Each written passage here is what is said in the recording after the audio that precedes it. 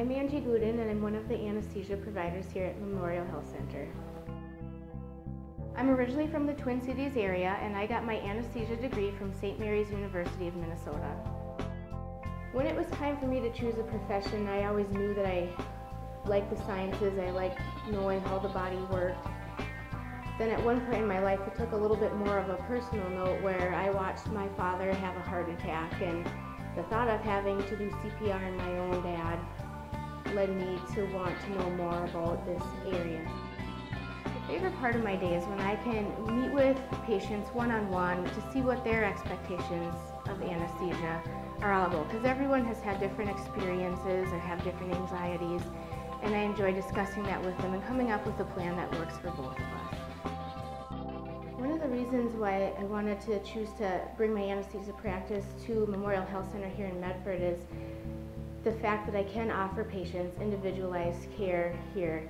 I am afforded the opportunity to take the time to meet with patients one-on-one to see what they expect out of their anesthetic, and we can offer a variety of anesthetic plans for them, and it's not just a matter of volume, but it's the quality of the care that we can provide for you here.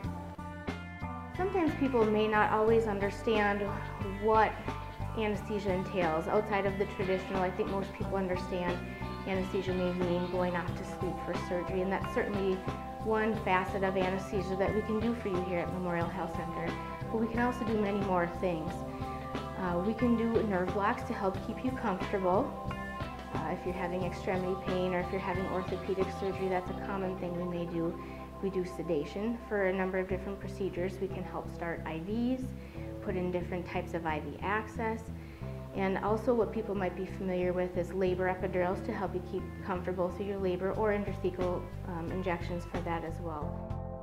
If I didn't choose healthcare, I would probably choose a job, something to do with fitness. I like to run and bike a lot, and whether that would be personal training, but something in that area where I can basically do my hobby for full time.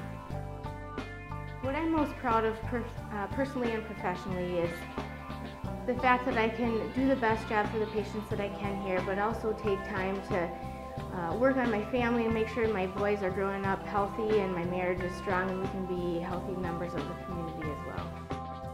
I would highly recommend this career in anesthesia to anyone who is interested in the medical field, and I'd be happy to talk more about it with them if they have any questions. One thing patients might like to know about me is, although I grew up in the Twin Cities area, this is actually my husband's hometown, so we're happy to be back with family and friends here in Medford.